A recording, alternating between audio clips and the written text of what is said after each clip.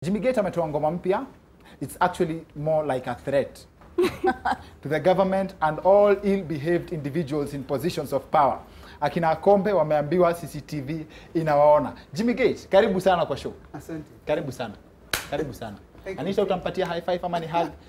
Today I can stand, so yes. Was. Nice, yes. nice. You know, the last time I was here, Anita was like, I was watching that interview, and you're like, Anita was so worried about me. Like, I was, and I couldn't stand to give you a hug, so I was just like, okay. Na ukifanya hivyo pia hata you are getting me worried, Jimmy. Ukifanya hivi you are getting me worried. Alianza kutetemeka kama leo shiti. sili. Umechangamka? Leo sili. Sawa. Ulienda jogging first. Make sure kuna urea in the body. Do you know the whole evening everybody has been asking the same thing? Yes. They want to know about your new jam, CCTV, and what it's about and what the message is exactly. Straight to the point, right? Yes. Well, I mean, the song is straightforward. When I was coming in here, I saw CCTV. Yes.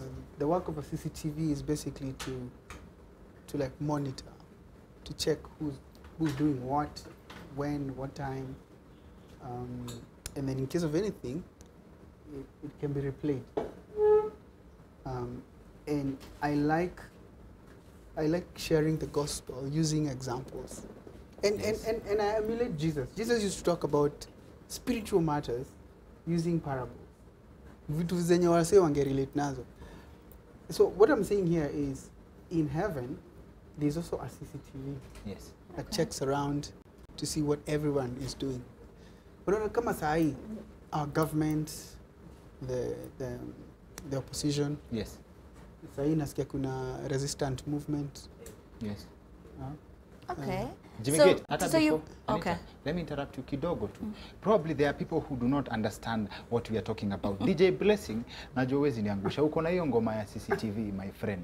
So we can just play it, ndio tuanze sasa pia tuendeleze hiyo conversation from Apple. Please, DJ Blessing.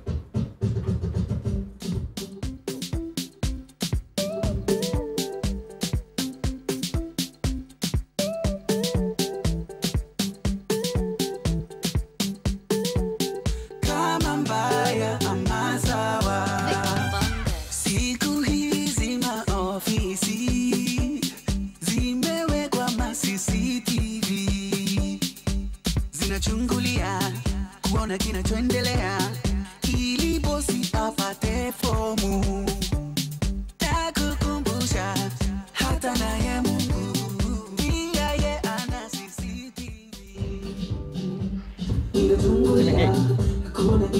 Thank you. Asante sana DJ Blessing. Asante sana. Jimmy, sindio? Anita. Yes. You've seen the viral videos za watu wakiiba boldly kwa CCTV camera. They don't even think they are working because usually the government used over 12 billion kutengeneza CCTV camera in town, but they selectively zinaonanga vitu zinataka. Sa ingine kitu happen, people want to know what happened kwa the thing wasn't working. Yes, it wasn't working. Umeona watu wakiiba kwa CCTV ikiwork. Ebu please take us through the idea kuandika CCTV as a song. As in, did you hope it achieve wasi wametajwa? You see, the thing is, by me using CCTV, it doesn't necessarily mean that it's a threat. Kama venye unasema kuna saa zingine hayoni. Kuna saa ingine God. There's something I need us to understand. Yes. How we behave and how we run things, even how the government is run, is a reflection of how God is. Because we are created in the image of God.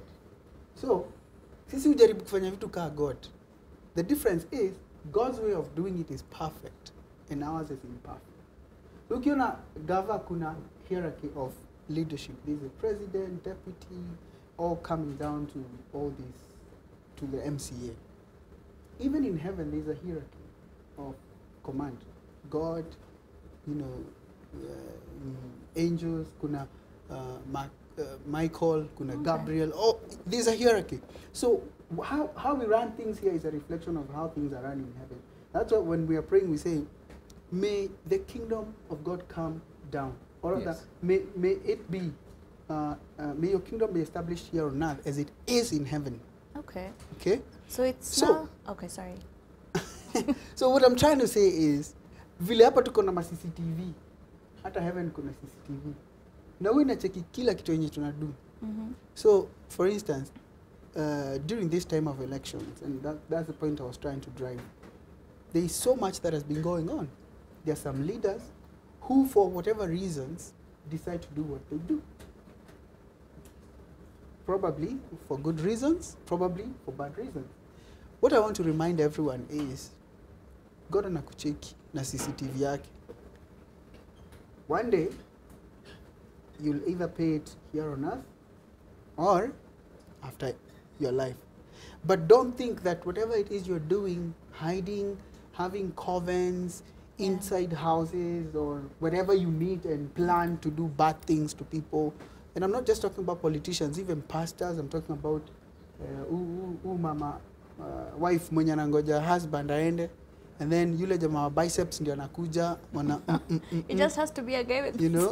Jimmy Gait umeokoka. You know? No, I know this conversation has literally gone south. Because I was just going to say, so now it's safe to say, you know how people normally make fun and they say, if anything happens, Jimmy Gait ataimba. So we've accepted that that's kind of something you're doing now. No. Listen, I keep saying this and I'll keep saying this until people get it. Christianity is not a religion. It's a lifestyle. Lifestyle. Oh, really? It's a lifestyle. It's how you live your life that says if you're a Christian or not. Says if you're a Muslim or not. Okay. It's how you do things. Muslims, for instance, I used to live in Kijabe. Kijabe is a mission station. It's a Christian town. You actually, I read about you. Wewe ni nini? Graduate wa theology series. Huko Kijabe, everything is Christian. Wait. You can't even smoke. What's theology for those of us who don't know? Theology is the study of the Bible and the study of Ni God. graduate hapa. Mbona Okay. hata usemangi hizo? Sasa, Na high diploma. That's how he knows heaven kuna CCTV. Is that applicable in real life, Jim? ngoja. Ukipata mtu akifanya kitu mbaya unamwambia, buda iba tu CCTV. Mungu anakuona. Yes, CCTV inakucheki buda. But listen, Kijabe? nikiwa Kijabe, a Christian station, everyone is a Christian. Yeah? Nakunanga pombe, sigara, what? But Muslims usually come there because there's a very good hospital called Kijabe Hospital. Saa saba ikifika hivi, utawaona everywhere wakipray. Why? Because that is a lifestyle. What they do is what determines the religion they're in. Okay. But being a Christian or being a Muslim is a lifestyle. So what I try to do in my songs, and I hope that one day people will understand, is I'm coming down to your lifestyle. It's not just about saying, don't steal. That is too relative, it's too ambiguous. Don't commit adultery. It's too ambiguous. I want to come down to your life. When you're left down by your husband and he's gone to work, I'm telling you, as a Christian, Yes. don't get that guy with the biceps because he looks better than your husband and commit adultery. Why? Because CCTV nakuona. Okay, so So I don't know why people have issues with me. They don't. Because and I think it's that not an issue. They're just saying whenever there's a current affair taking place, within a very short span of time, Jimmy Gait will release a song related to. Yes, That's not necessarily a bad thing. it's not a bad thing. Maybe you just like singing about current affairs. It's That's your technically- steez. I think I understand what you say. Ukisema yeye ni current affairs. He's the Mark Masai of singing. He says the news, but sasa. See, you just find a way to Yeah, spice it up and be okay exactly. with it. Okay. Yeah. So I'm just next trying time to you're give you told, the- don't get defensive. Say, yeah, man, I'm the Mark Kubali. Masai of. I'm just trying to current explain affairs. myself, not to defend myself. Okay. And I think I'm the voice Okay. of the current generation. I want to speak to the situations we are going through. Okay. No. Because, I mean, let's be real. Unajua, Okay. saa zingine tunataka kudeny some things, but we have to be real. There's so much going on right now with us young people Okay. who is going to come and stand and speak to us as young people and the things we're doing? So he means well. You know, Basically, I mean you well. mean well. I'm just trying to bring the gospel to life. Yes, and they're doing so many things, so many things. There's a you have a very noble initiative, the Success Cards, and before we talk about that, you had another one, could reward your biggest fans with motorbikes, and I don't know, I'm yet to see a motorbike. The motorbike, not kawaida motorbikes, Anita, ni motorbike ya kucharge, alafu inapiga 100 kilometers. Slay Queens, we love those. No, iende kuishie moto sijui uko susu au uko Wanakuanga na power banks 24/7. power bank yangu ya duthi. Hii Slay Queen, mpaka nimeiweka kwa ngoma. By the way, Slay Queens ni unajua Slay Queens? Najua. Prayer partner secular. Tell us about your prayer partner, by the way. Hiyo ni ngori jo. Nilijua nikikuuliza uko na prayer partner ataruka, si ndio? That's the first thing you guys do. Why is that? Is it this is what I've never understood. When you guys just go, it's kind of difficult to explain. When you get home, does she ask you, how many are we? Well, I'm not married and I'm not. You're still slaying. Wait, yes, he is. I'm slaying. No, I'm just stylish. That's fine. But Hii inaitwaje Jimmy? You're literally doing the same thing, Kings. No. My trousers. you just need to upgrade to me. No, my trousers are requested on allowance. Yeah, Jimmy Gait is different. People will. He was trying to stop his jeans from touching the rain. Isn't that what Shira Jimmy said? Okay, seriously though. The motorbike initiative, tell us about it. Well, that was, as he said, I was just appreciating my fans. I had a partnership with a Chinese company, and we had a whole consignment of motorbikes. You actually know this guy, Mokorino, comedian, called Karumbo. Yeah. That guy, I gave him one of the motorbikes during Churchill show.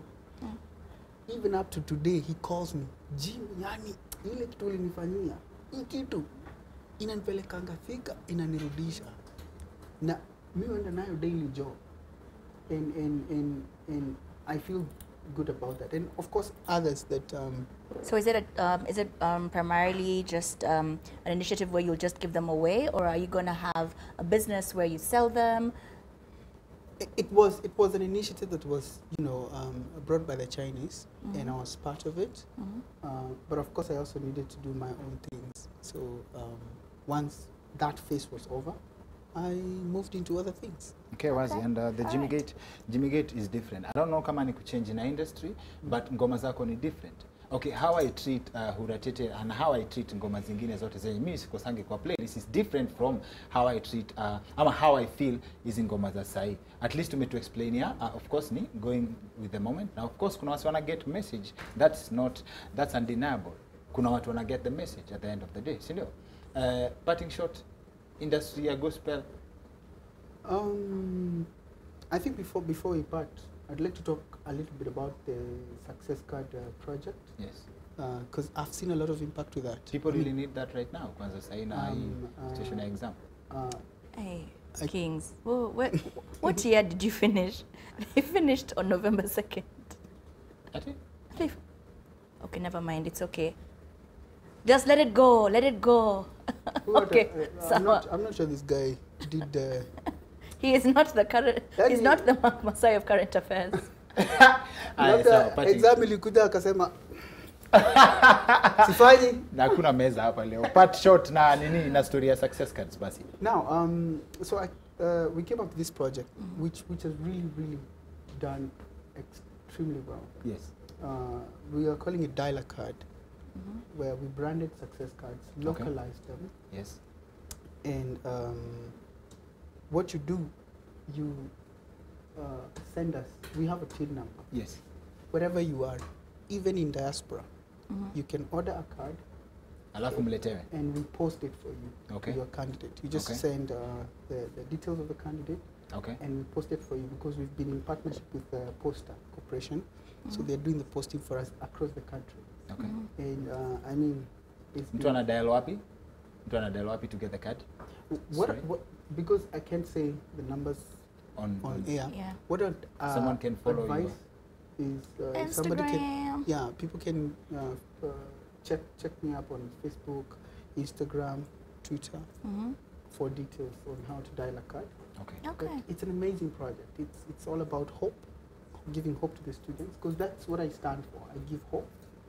They're very beautiful cards. Yeah. Majama aenda go get them. Ziko na very nice brands, very nice pictures. And as tukimaliza hii story, by the way, Blessing Ebuka rada na mix ya gospel fulani leo. Jimmy